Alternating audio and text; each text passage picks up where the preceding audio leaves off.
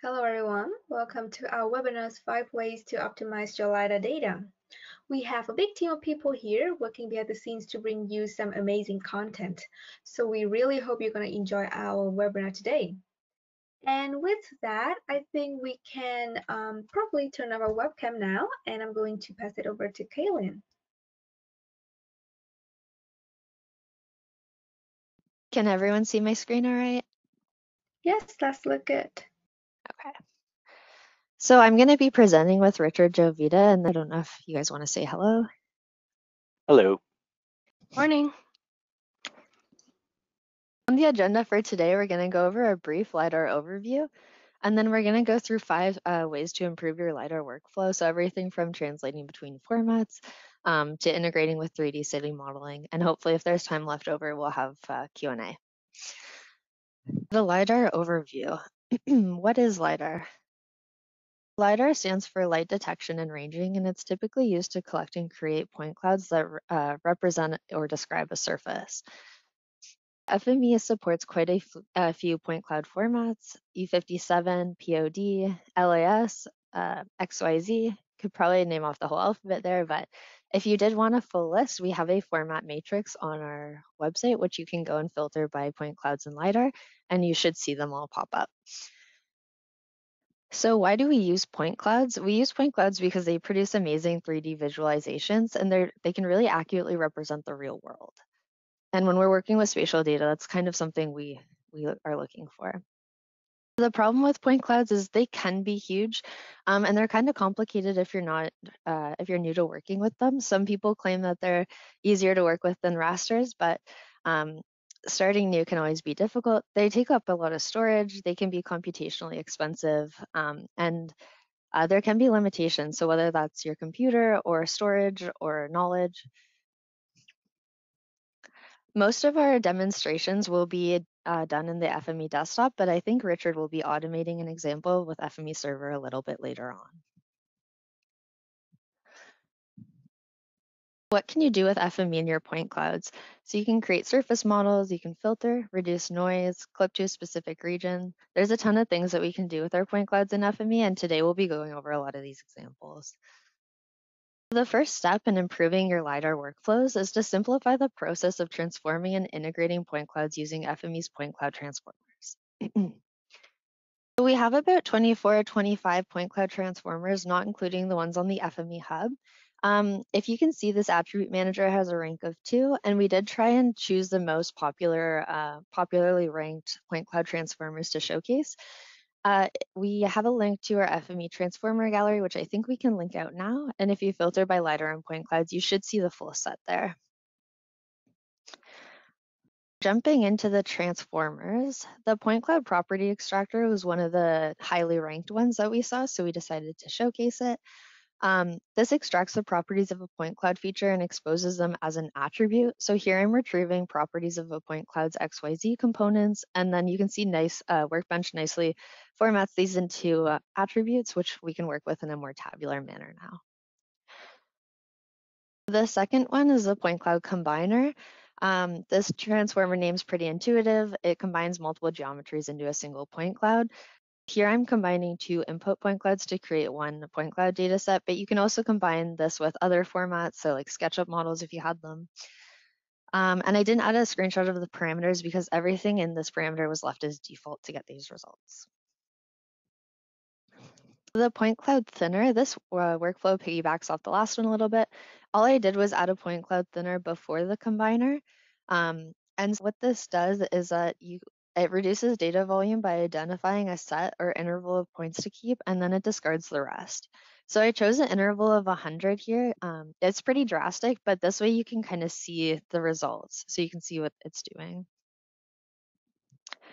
And this brings us to our second step in improving your LiDAR workflows. So to prepare your data. Although we have a ton of point cloud specific transformers, we also have a lot of other transformers that are point cloud compatible. The tiler, if you're working with really large data sets, the clipper, if you have Z values, you can do cubic clipping. The tester, attribute managers or creators, reprojectors all work with point clouds.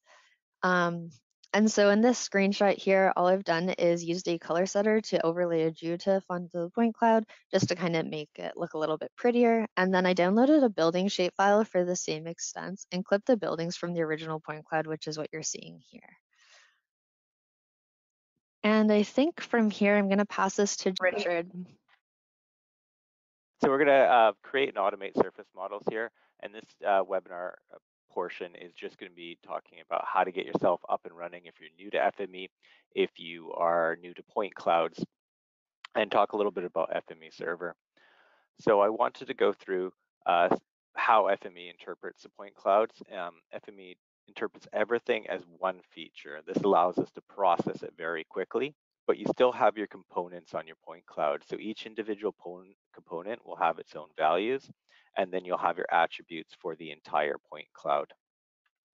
You can kind of see this here in the properties dialog of FME Inspector. You can see the individual components down here, and then you can see the component values. And you can alter those as needed if you want, or you can add in additional attributes which can be turned into components if you want to put a component across the range or a subset of the points. So when we're creating workflows, we're working with really big data sets generally. So we want to find out a best way to either thin it, clip it, tile it, bring it down that size so that we can work with it manageably in our workflow. And presumably your data, since it's all going to have the same schema, we should be able to work on a small subset and work through each transformer and then apply it to the greater set. This is just going to speed up the process of us designing these workflows. So it's always a good idea to have it in there. And then finally, when you're processing it, you might want to chunk up the workflow, especially with something like the tiler, where you can head off different sections at different times, or even on different workspaces, so that you can really utilize your full suite. So we'll jump in here with a demo. So this is the workspace, and I wanted to really highlight how simple creating a digital elevation model is. We've got some points here, and I'm going to go talk about this later, but essentially we're just grabbing some JSON points that will be integrated with FME server. So it's just an area that we're clipping the point cloud by. We're also going to clip a raster. And then the meat of this is we have a surface modeler, and that's what's going to create our digital terrain models. And then I also have an example down here, and we're going to zoom in a little bit, and I'll talk about this in more detail in a second, if you don't have classified data. So we'll run it through.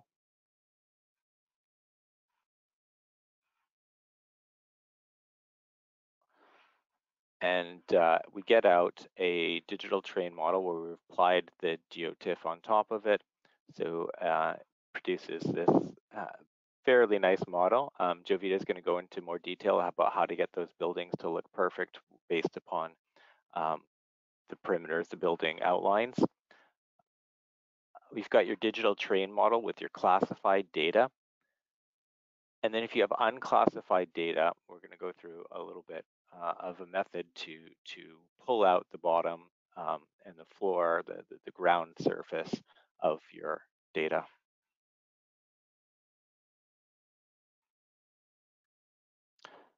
So creating a digital elevation model is as simple as adding one of these transformers. We have the TIN generator and DEM generator, but we've also got the surface model, modeler, which does a bunch of things. The nice thing about it is you're not going to be using all those factories and all those processes if you don't have anything connected. So it's not going to take a lot of more resources, but it's all there in one. The main thing you want to be concerned with the surface modeler is the tolerance, and that surface tolerance is based upon how dense your point cloud is. And you can play with that and tweak it depending on your data. And then in the other side, applying the raster, you have the appearance setter. And this is another, just drop it into the workspace.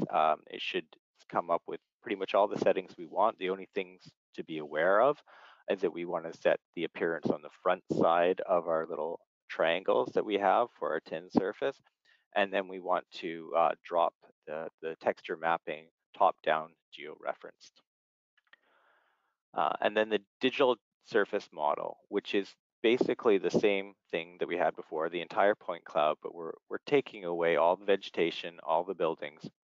And the key to this is the point cloud filter. So we can filter out everything that we don't want, or we can filter out multiple things, or you could just have vegetation or vegetation in buildings.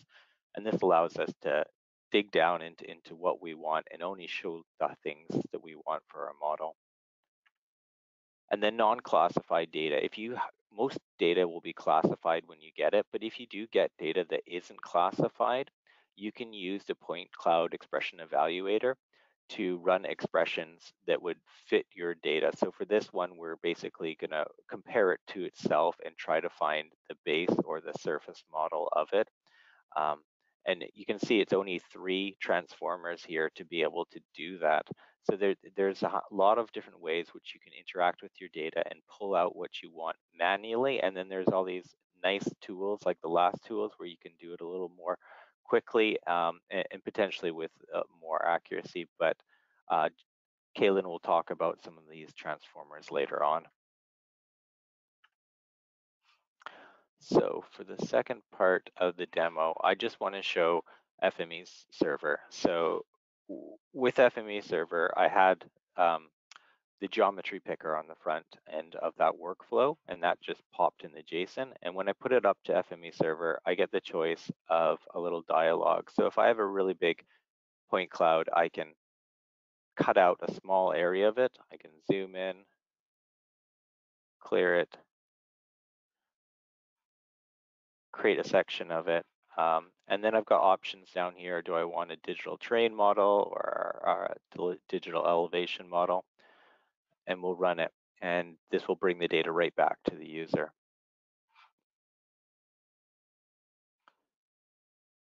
The other nice thing about FME server is typically we have quite a few engines on there. So if your workflow is really big, there are ways where you can read in specific tiles and then have those process on individual engines. So each individual engine will process a workflow. So if each one is running just a small subset of that point cloud, you can process things a lot quicker.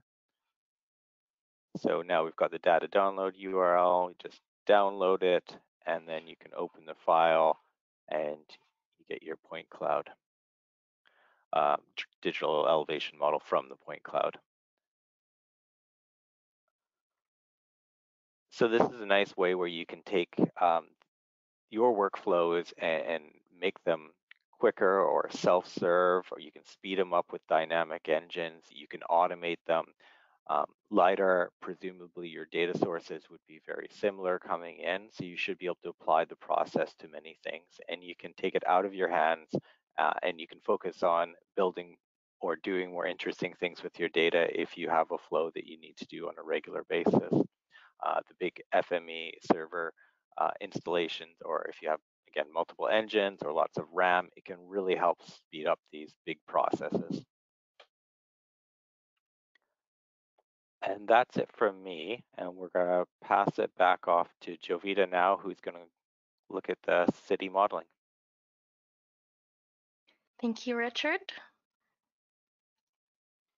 So our next part is looking at visualizing solutions by using LiDAR for 3D city modeling. We're going to build upon what Kaylin and Richard talked about, and we're going to put those elements together to make a slightly larger workflow that creates that kind of 3D visualization as an output. The goal of this workspace is to integrate data from a variety of sources in order to create an enriched visualization of the city in 3D. And that can then be used to inform decision making in uses like planning and development.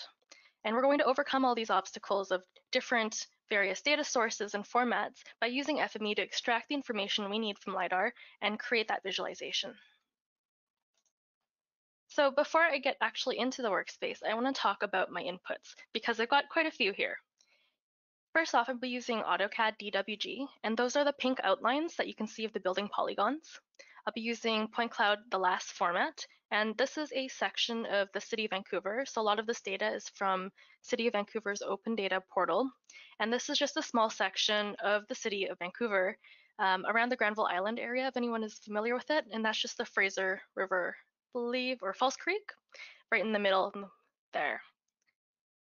I've got map info as well for my park polygons, and that'll be because I'll be working with a tree model, a 3D SketchUp tree model. And so I just wanted to limit to a certain park just for rendering for this demo. And then finally, I've got 4 GeoTIFF images or ortho images, and they're just tiled images that I've selected for this area. So it's a little bit larger, and I'll be clipping that down. And then the 3D SketchUp model that I mentioned of that tree that we'll be replacing points with, and finally a texture image for the walls. So this isn't exactly representative of all of Vancouver's buildings, but if you imagined every building as, if anyone's familiar with UBC's buildings, Ponderosa, then the whole city is now Ponderosa buildings. So I've got 3 goals for this workspace. The first is to create 3D buildings using the point cloud and the DWG outlines, where we're going to extrude the outlines to the height of the building using that LiDAR information. Next, I want to add PNG and ortho photos, so the GeoTIFFs, as textures to the 3D models. We'll be using that wall texture for the building walls and the ortho image for the roof. And the third output that I want is to filter data to get point features of trees and replace them with instances of a 3D tree model. So in a particular park, I think I had selected Granville Loop Park, I'm going to change the tree points into 3D models, the same instance or different instances of the same definition of a model. So with that, we're going to head into the workspace. So once again, I'm going to go over the inputs and the outputs first, and then I'm going to go through this bookmark by bookmark to show what we're achieving. I've also got targeted inspectors in my workspace so I can view outputs at strategic places. So starting off, I've got my outlines, building outlines in DWG, my point cloud right up here. Scrolling down to this green bookmark, I've got my point cloud again, and my SketchUp tree model. And usually I really personally just like to have all my readers on the left side here, but it made sense for me to have my textures on this yellow bookmark. So I've got my JPEG of the wall texture and the GeoTIFF. So let's start off in the first bookmark. I think I'm going to use the zoom feature. There we go. In this blue bookmark here, what is happening is, I'm going to select this while I'm waiting. What's happening is that we're taking the building outlines and we're taking the point cloud and we're extruding the building outline to the height of the point cloud. And in this workspace, some of the bookmarks are collapsed. And what's happening in those ones is that we're getting the base height of the building from the terrain all the way to the top of the building to get the actual height of the building itself. Turning all of these off, and I want to see extruded buildings and tin surface. Extruded buildings. And this is just in the visual previewer here, so I'll make that a little bit bigger. So at this point, at the end of this blue bookmark, what we've got is our 3D buildings and terrain. So that's well and exciting, but we could do more with this. We will head into our next bookmark. In this green bookmark here, what's happening is that we're adding the orthophoto terrain appearance to the terrain, and that's something you've already seen both Kaylin and Richard do, and this is just using an appearance setter. Next, we are separating the walls from the roofs. We want these different surfaces so we can apply different textures to them. So out of this output, what's important is test filter for the wall and the roof, and we're using planarity filter to separate, to make the differences between wall and roof.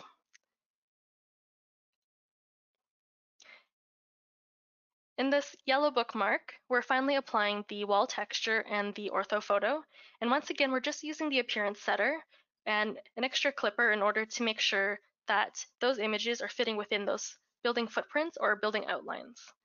And we can take a look at the wall texture and the roof texture. As you see, when I select on one of them, it gives me all of them that I have on my canvas. Roof texture, wall texture. Take a closer look.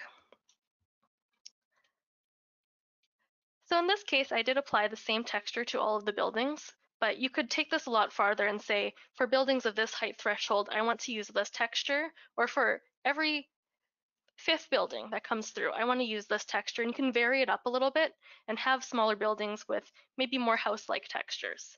So you can see some of the greenery on some of these buildings, as well as the wall texture. Making that small again. And then finally, the last bookmark here, what we're doing is, and I'd like to zoom in a little bit farther, what we're doing is taking the point cloud and the SketchUp tree, and there's an article in the community for getting boundary features. They're not the exact tree points, they're kind of interpolated from kind of stands of trees and then having a center point replacer in order to get sort of a visualization of what that area looks like. And we're replacing those points in the Granville Loop Park, and I did 5 for a maximum just for this demo, and writing out to GeoDatabase as a multi-patch. So I had said I was going to talk about the readers and the writers. In this particular instance, at the end of really any transformer here, the data is ready to write out. I did see a question about the point cloud combiner and whether that data was kind of virtual or if like that's ready to write out. And it is data that's transformed and ready to write into the format you need, so long as that target format supports it. And I have zoomed in very close. Let's go back to 4. So the outputs in this particular workspace are to Cesium and to file geodatabase. It really could be either, and I just wanted to show that you could integrate different sources and then write out to multiple formats at the same time. So this is my Cesium writer, and in this particular workspace, I'm just writing my buildings and my buildings to Cesium. So we can go take a look there. I have my node server turned on, and we're going to head into Cesium. I'll just rerun that. So as you can see, we have our 3D buildings and the walls textures as well as the roof textures. And of course, I could take this a step farther to make sure it's actually on the Earth, but this is what we've got here in Cesium. So with that, I will head back into the slides. And that was just a quick screenshot. So the workspace highlights. I had mentioned that there was an article for the tree instances. There's also some how-to articles on building 3D buildings using point cloud and vector building outlines, as well as for getting a boundary feature from point cloud. So there is an article on creating, if you don't have that vector layer, that you could create the buildings. They just don't look quite as clean and snappy. That's something that you could try out. Some tips and tricks on the methods for working with LiDAR are its similarities to raster processing. You're able to tile large data sets similar to rasters and just work through those in chunks, as Richard had said. And you can use feature caching strategically. So in my particular workspace, I've turned off feature caching, but there are instances when a transformer or a process is quite computationally expensive that you might want to just run that one time and have it cached so you can use it again later without running it again and again. And what we recommend for that is to use a junction.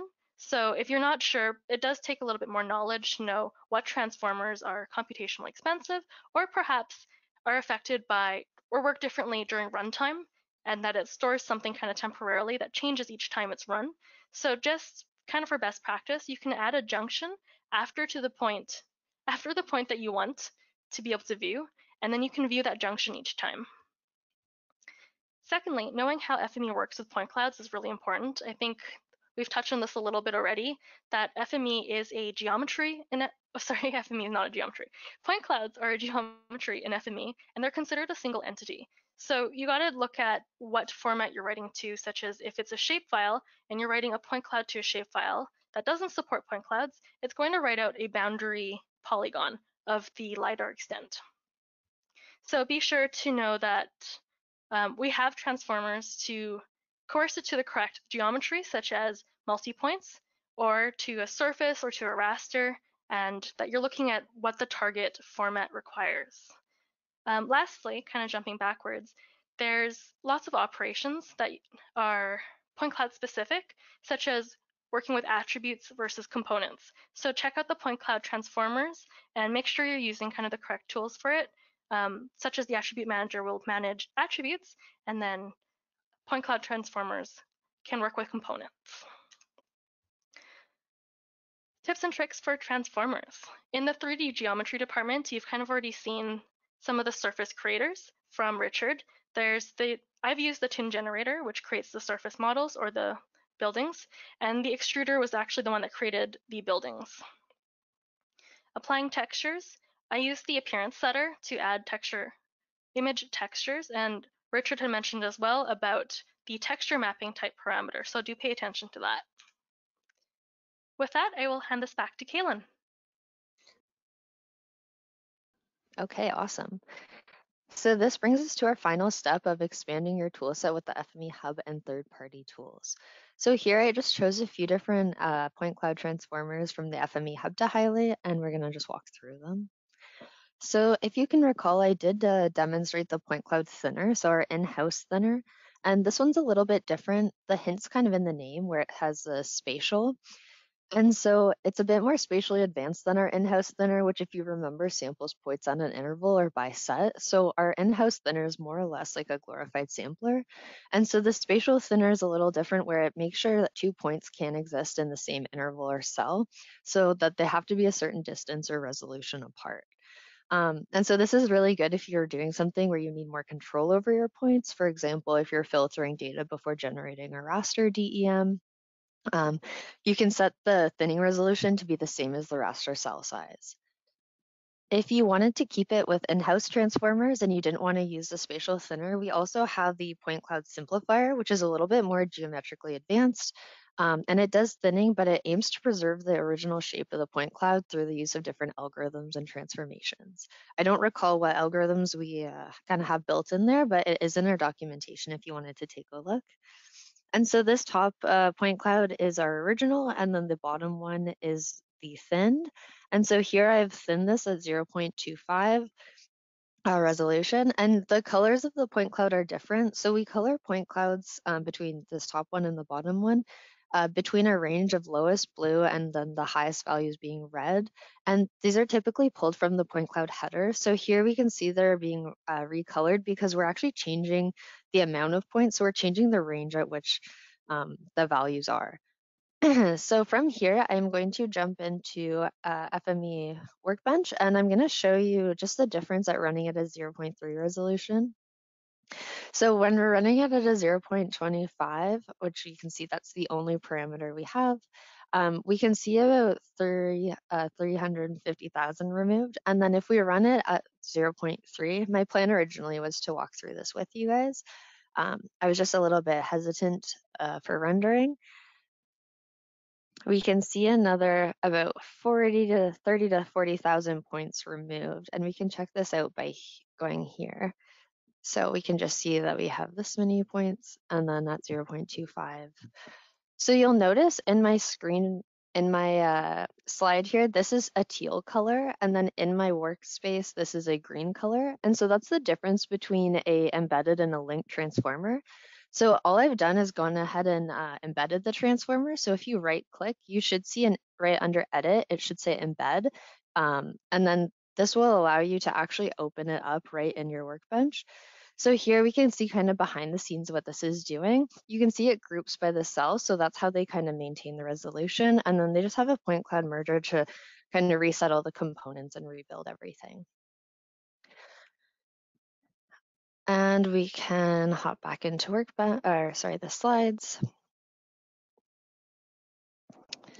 So the next FME hub transformer is the point cloud stats rasterizer, and this replaces a point cloud with a one band raster. So you can input a point cloud and then you're resulting a band 0 raster. And so really what this does is it stores all the statistics and all the information from your point cloud and it stores it onto the raster directly. And so we're going to walk through a demo. This is good when you're kind of newer to working with point clouds and rasters and you're looking for that easy kind of transition between formats. And so what I did here is I just added a raster palette to kind of give it a nicer look. And so again, I was going to walk through this and build this with you guys, but again, for rendering, I wasn't willing to risk it. So this says a XYZ point cloud. It was a LAS, I just converted it for something different. And then we're gonna go through the stats rasterizer. I left all parameters as default. Again, depending on what data you're using, you may need to change these. And so from here, we can inspect this cache and we can see this is our resulting raster.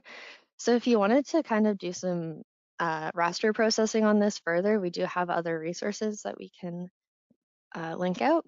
And so all we're doing here is we're coercing the type to be UN8 so that it can support a raster palette. And then we're using an attribute file reader to grab the palette, and it's being stored in file contents. Kind of just looks like a whole bunch of nothing, but I can actually show you the palette itself. So this is all the palette is. It's just taking RGB values, and then these are just HTML RGB color codes. And I'm probably gonna have to close that. And then we're using the raster palette adder to add it to the palette. And you can see that this is our resulting raster. And the palette should be, yeah, should show up down there. The last FME hub transformers or tools I'm going to go over is the LAStools. So the LAStools is a collection of highly efficient batch scriptable multi-core command line tools. And so they have tools to classify, tile, convert, filter, raster, triangulate, polygonize. They have a lot of tools. And so these tools are meant for high speed, low memory, seamless processing for point cloud data. And here I'm gonna run through this this workflow, and I'm gonna set you up to use LastClassify, but I'm not going to run it myself. And so we can start out with LastGround. So first things first, with any workflow, we're just gonna read in our data. And I've assigned a coordinate system. So this is coming from the city of Coquitlam, and it's a UTM 83. And so if you notice in the data inspector, we have the classification already set as a component. And so that's something that we're going to want to remove because we're going to want to reclassify it ourselves. So typically, if you're downloading city data, it's likely will have already gone through the noise removal and classification process. So those are some things to keep in mind. So to remove the classification, we can add a point cloud component remover. You just select the classification as the component to remove, and then after your output should not have a classification component. This also comes in handy if you're merging two different rasters or point clouds, sorry, with different classifications, perhaps for the same area. So you could remove the classification of one and then merge and reclassify the other half.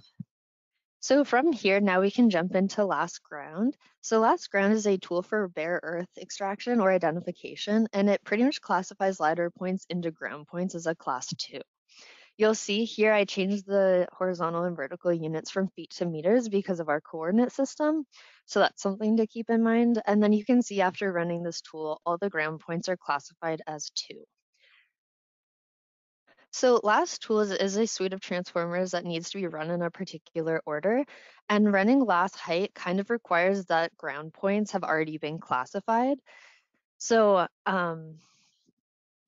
so this assumes that ground points have already been classified as ground points, and now they can be identified to construct the tin, which is how they do the math of height above ground. So by default, the resulting heights are quantified, as you can see. You can store these as in user data, or you can store it as a component. For the screenshots, I stored it as a component just so I could quickly show you guys. And yeah, so now after running this, now that you have your last grounds, you have your ground points, and then you have everything set up for your tin, you can go ahead and run your LastClassify. Some tips and tricks: definitely run with feature caching off if you can. I know that makes it a little bit harder to compare your results. Also, if possible, try running these tools from the command line. I think it's a little more seamless that way. And if you are running into these errors when you're running your tools and you're kind of at a loss, try purging your temp folder. That's something I found that worked. I ended up having to purge after every tool when running with feature caching. And I also decided that if you shorten the path, you kind of get a little bit quicker results. I used to have a crazy long user path in here, and shortening it up kind of improved performance a little bit for me. Okay, I think Richard is going to wrap us up. Okay. Thanks, Kaylin. So to wrap things up here, we want to just talk about, reiterate the fact that when you're authoring your workflow or you're pushing it up to production, that there's different ways to deal with your data, clipping it, thinning it, using the feature caching or not. And there's a lot of tools to make it really accessible and usable by the user, and you don't have to worry about it. When we're looking at our LiDAR data, this is just a recap of everything we went through. We went through a lot of transformers, and I really wanted to focus on the fact that it can get complex and it can get detailed and nuanced, but you can also just use a few transformers to get more value out of it. It's very easy to get started with your LiDAR data. There's also a good use case for FME just being able to prepare your data, to clean it up, to thin it out, to make it usable from other applications. We also want to highlight how FME Server, part of the whole platform, can take these workflows and really speed them up or automate them or allow you to do self-serve options. Lastly, there's visualization of surface models and city modeling. They can really help add value to your data. And lastly, FME includes this third-party tool set, the LAStools, which can provide a lot of detail and a whole new range of tools for you to use. So you can get deep dives into your point cloud data if you're interested. Awesome. So this morning we experienced some technical issues on our end, and thank you so much for your patience. And we do have a community badge for everyone, and you can claim your badge at fme.ly/webinar badge. And today's code is on the screen, and I will leave it in the chat as well.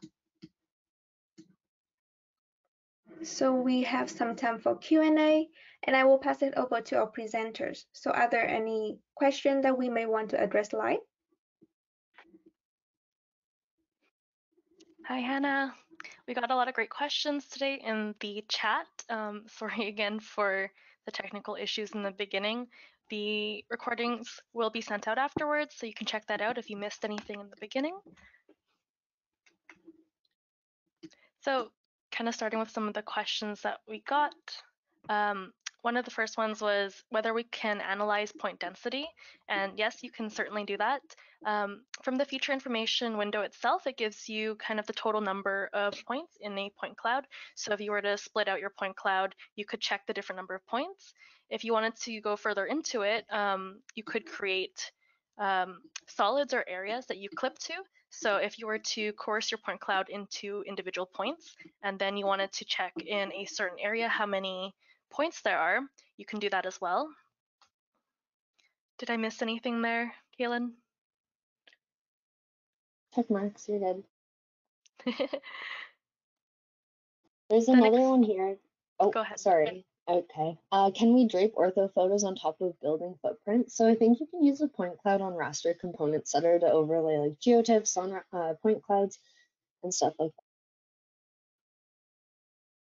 I think adding on to that, I personally really like the surface draper. It's got a couple of different ports to input, and one of them can be the ortho photo, and it just drapes it on top of a surface.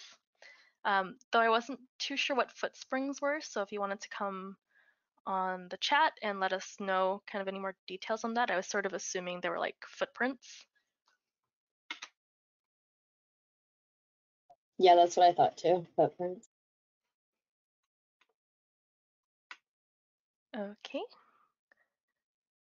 There was a short question about whether the tin was in a CAD or a GIS format. If I recall correctly from the tin generator, that output port of a tin surface, you can write it out to a CAD writer or a GIS writer. So that kind of depends on what your output is, and as long as that format supports that geometry. There was a really cool question that I think stumped actually both Kaylin and I in the background. It was about asking whether they can clean up classification errors, such as solo points that have no points in the same classification nearby, so to remove those class outliers. So I don't think FME has anything really built in to be able to do that. There are some things that I can sort of think of, but won't be easily automated across different point clouds. There are better programs to be able to post-process your point cloud or to kind of clean up those sort of classification errors. Some things that I can think of are to make use of buffers. So if you were to, for example, split up your point cloud into these different classes, you could visually check whether you have just something way out in the distance that doesn't belong there, or you could use buffers or the box accumulator. Kaylin, do you remember what that one's called? The bounding box accumulator? Yes, thank you. That one exactly. So those are kind of some ideas you can work with. You might want to check in the community to see if anyone else has tackled something similar. So that'd be a really great question to post, but I don't really know off the top of my head. I actually did take a look in the community, and it looks like people use a combination of the point cloud stats calculator and point cloud filter to do that. Well, that's really smart. I was also kind of thinking like perhaps something in data analytics you could check for like, I don't remember the exact statistical terms, but just the differences in the outline. So cool question. Were there any other ones you noticed, Kaylin? I think you hit the main one. There's one question here about whether you can transfer a component from one point cloud to another. Oop, I need to make this wider. Let me see. One point cloud to another from the same area, like a nearest neighbor. For example, transfer the color from a dense matching imaging PC to the aerial LiDAR PC that has no color. That's a good question. Go from one point cloud to another. I feel like it would be possible. I'm not too sure about an exact answer right now. Possibly another one for the community, but Kaylin, do you have any ideas on that one? I don't think so off the top of my head. Yeah, that's a good one. I'm not too sure. Sorry, guys. And then, wow, lots of questions coming in. Feel free to pull any ones out if you are interested in talking about them. This is kind of an interesting, good one. If extracting from a website that contains LAST data sets, can you run analysis by grabbing them instead of downloading them? It looks like in our reader, we do have an option to select file from the web and specify a URL. So I think you can grab them instead of downloading them. Yeah, definitely worth a try. There was another question on wanting to set the inspector to color the point cloud for different components like intensity, classification, or Z values. Would this be possible without splitting the point cloud or transforming to a numeric raster? I think, Kaylin, you had answered that. Did you want to tackle this one first?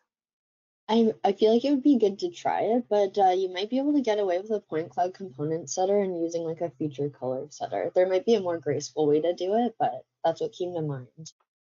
Yeah, I think it would definitely be a built solution as opposed to something you can do immediately in the inspector. I've seen some really cool things go by in the hub, at the FME hub, where community members create things and share them, whether those are templates or custom transformers. One of them being the point cloud HSV color setter. There's one that I could think of, I think Dimitri created, that colors your point cloud by elevation. I've also seen some really cool solutions in the community by Takashi on coloring based on elevations as well, but kind of selecting your elevations. So that might be one that you want to check out. And if we have time at the end of this webinar, I'll take a look for it and chat that out if I can find it. But yeah, that's what I can think of in that one. Most of these workspaces also are available. I've just chatted out the old recording link, so they should be available through there. I am also just checking the formats matrix right now. Somebody asked about our integration with Recap. And I remember we have one form, like we have a reader or a writer. I think it was just a reader. Recap. Write only. So we can write to Autodesk Recap. I think it is aimed to be deprecated for the future. So it still works in the version that it's available in, but I think for something like 2022, it's no longer available. So you'll just need to use an older version, but you can definitely write to Autodesk Recap and it'll still be supported.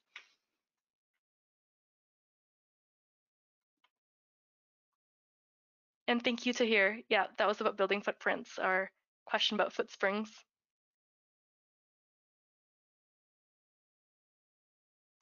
I see a comment about LAStools being not free. I'm actually not too sure about that, but I can follow up with you after the webinar. I think I recall they had a licensing model and it was like free up to a certain number of points. So that's definitely good to check. Do check out their website. They have some kind of licensing model and pricing there. I think that came up in the previous webinar as well. So I think that might be it for now. We'll be online for the next few, so we'll keep answering questions and we can send that to all so everyone can see that. But if you have any further questions that we didn't get to, we will follow up with you. And thank you so much for attending the webinar today. Yeah, so I think I can wrap us up. So we have our 2022 user conference coming in August, and you can access the link to register in the chat.